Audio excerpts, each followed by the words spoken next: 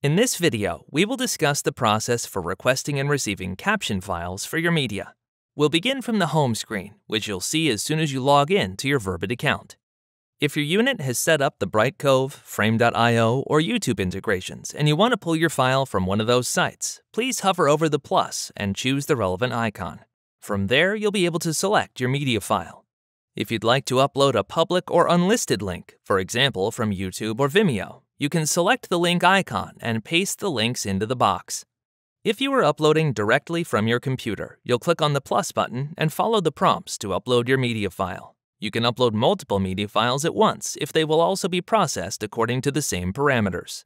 No matter how you've selected your media file, the second step will be to indicate your preferences and add additional information.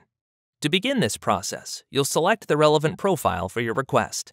Profiles are a combination of your requested service and requested turnaround time. A detailed guide to these profiles is available on the SharePoint training site. After selecting a profile, add any additional details in the speaker name, glossary, and notes section to support an even higher level of accuracy for your file. Labels allow you to tag files for future searchability. They can be added from here or later from the home screen. The use of permissions will be on a team-by-team basis. Your Verbit admin should let you know if you were to use this option. If not, it should be left blank. Once you have completed this step, click Confirm. Your submitted job will appear in the list on the home screen with the Work in Progress status indication. When your file is complete, you will receive an email letting you know. You'll also see that the status indication changes to Finished on the home screen. To access your caption file, click on the job name from the list. Next, select the Download option, followed by Captions. You'll be able to select your desired format or formats from the list. Transcript files are also available under the Transcript menu option.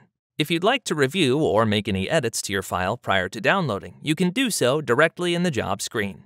To edit the file, simply type in Delete as you would on any word processor. The Command plus button highlights shortcuts that are helpful in this process. Changes will be saved automatically as you work.